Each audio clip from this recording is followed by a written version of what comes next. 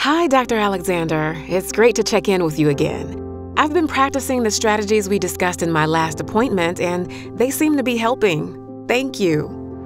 I started using an app to track my feelings and emotions, and I share this information with my therapist.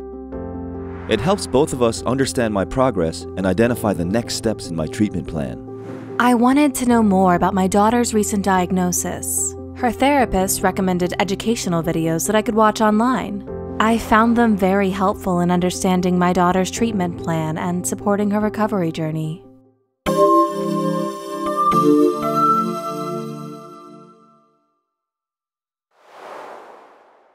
These are just a few of the many ways that technology can be used to help in mental health education, care, and treatment.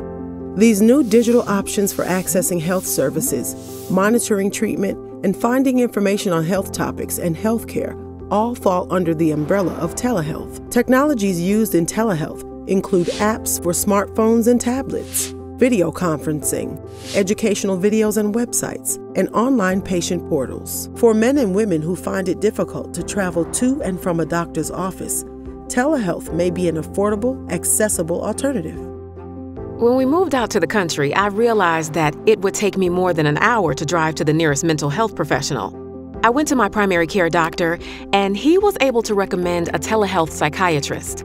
Now, my psychiatrist and I use video chatting for some of our appointments or texting when I need more immediate care.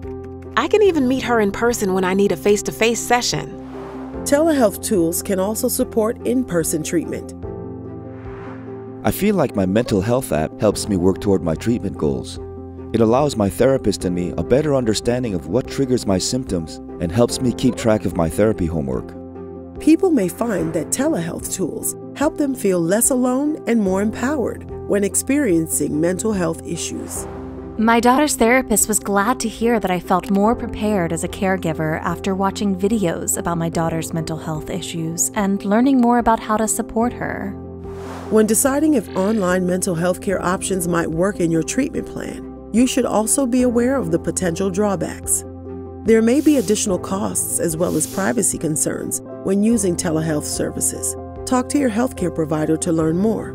Cost considerations for telehealth may include the cost of phones, computers, and high-speed internet. If you decide to move forward with telehealth services, such as treatment, team appointments, or sharing your health information, talk to your healthcare provider about the privacy of your information.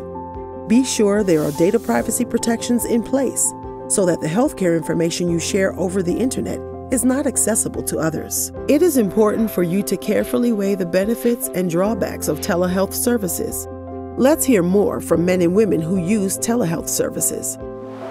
It has been a lifesaver to be able to talk to Dr. Alexander on my laptop when I feel my symptoms coming on, rather than having to miss time from work to drive over an hour to her office.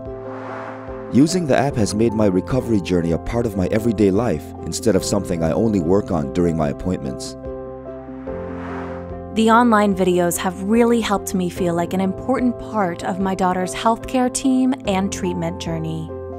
The use of telehealth technologies in combination with traditional care is one way to bring you, your support network, and your treatment team together to support you and treat mental health needs.